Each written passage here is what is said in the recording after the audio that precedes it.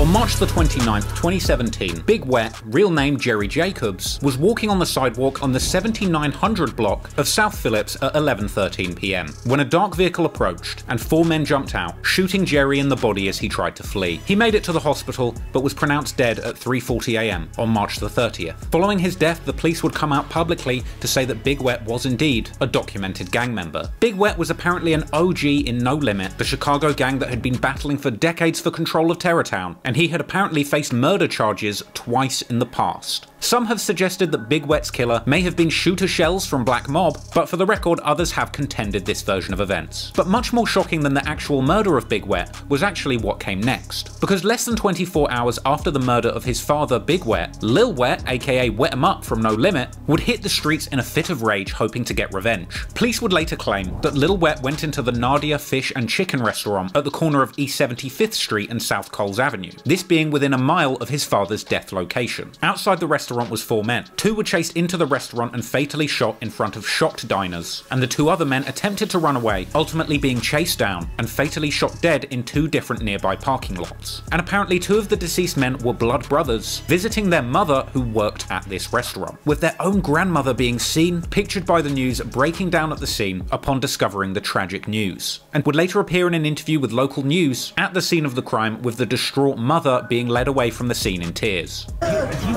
have any idea why anyone would want to do this to your child? No, if I find out who did it, I'm gonna show ass.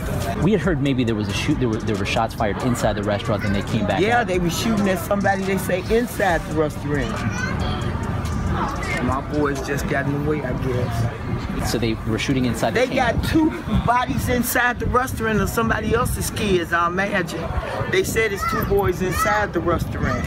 So if they got 2 bodies inside and 2 outside, oh, they just killed a whole bunch of kids up today. I just know my baby, 1 there and 1 down the street. No, they was outside. I guess they running different directions trying to get away from the shots.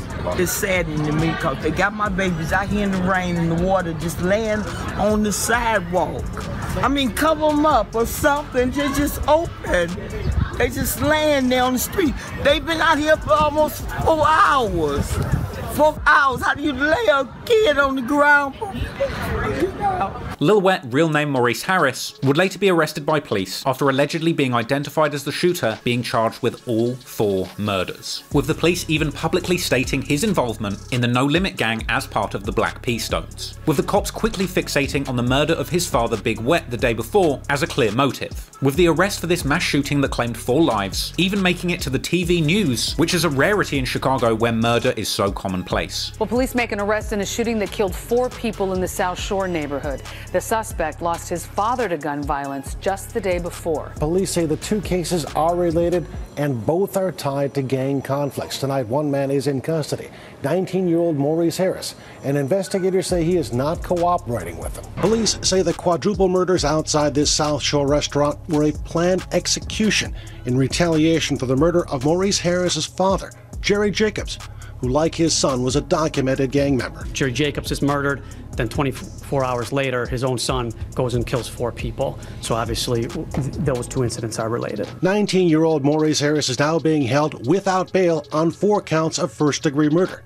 It is his first charge as an adult, but not his first run-in with Chicago police. While I can't go into the specifics into his extensive juvenile history, as we've seen too many times before here in Chicago, he's no stranger to CPD, nor is he unfamiliar with using an illegal handgun. Tonight, in the South Shore neighborhood, the Chicken and Fish restaurant is open again, even while neighborhood residents come by to see where such a violent crime occurred. This would be a huge case, and beating it would seem impossible to Lil Wet. Funnily enough, his No Limit homie G Herbo would even rap about the situation on his song 4 Minutes of Hell, saying that his little cousin is fighting 4 bodies, and that if he beats them, he's gonna fly him out to Egypt. Perhaps Herbo thought that beating such serious charges would be impossible for his cousin. But in one of the most surprising turn of events in this story, despite police claiming to have had witnesses positively ID Lil Wet as the shooter, shooter, in June 2020, after spending over 3 years in jail awaiting trial, prosecutors would drop all charges against Lil Wet. Apparently, despite even having witnesses pick Lil Wet out in a photo array, ultimately the state's attorney found that the eyewitness accounts to be unreliable, with the cops claiming insufficient evidence to move forward with the case, with Wet's attorneys going on to say they had provided a strong alibi that apparently proved Lil Wet could not be the real shooter. After the news broke Lil Wet would be released, being seen on social media celebrating and laughing the moment he got out.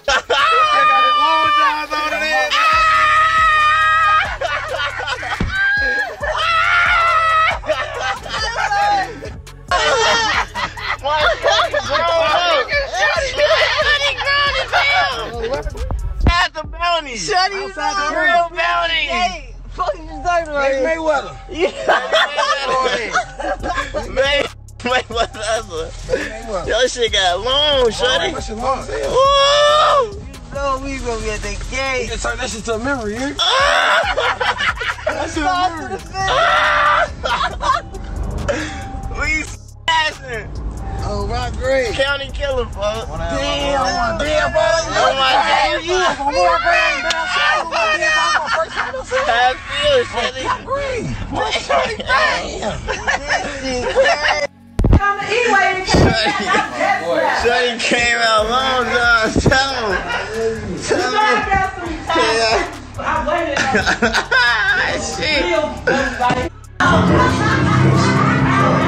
And Lil Wet would even go on to open up about beating these charges in a 16 Shot 'Em interview, sporting an enormous smile and taking an enormous hit on the blunt when 16 asks him about his father being murdered. So I want to go back to like around the time like with the situation with your father. Like, first of all, I want to say RP to your father. But you know, like when that happened, you got the news. What were you like? What was you doing?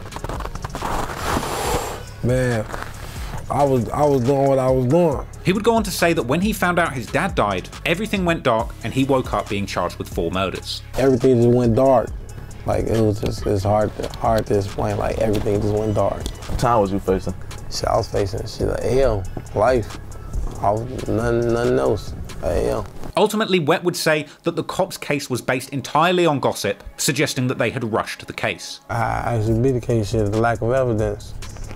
The lack of evidence, they rushed their case too fast, and shit, when it all came out, the truth came out, shit, they rushed their case too fast. The lack of evidence. So what evidence was they using, or was it just like some type of... He say, she say, you know how the streets just talk.